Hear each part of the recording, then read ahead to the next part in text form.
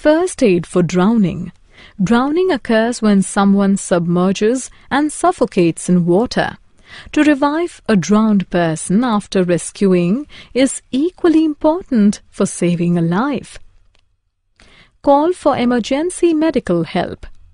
Turn the drowning person's head to the side so that the water may drain from his or her mouth and nose. After a few minutes, turn the head back to the center. Breathe mouth to mouth strongly 4 times into the mouth of the injured person as you pinch his or her nose. This helps air clear away any water that is clogging the breathing passage and the lungs. After 4 strong breaths, put your ear near the mouth and watch the chest for any breathing movement. Check the pulse for signs of life.